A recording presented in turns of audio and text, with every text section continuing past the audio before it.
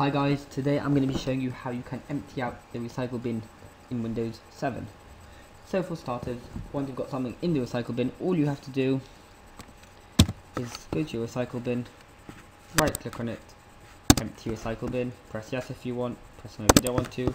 Another way you can do it is open up recycle bin, press empty recycle bin at the top. If you just want to delete one or two items from it, just press on the item you want, press delete, and it will do that. If you want to restore the item, all you have to do is drag it onto the desktop or wherever you want it.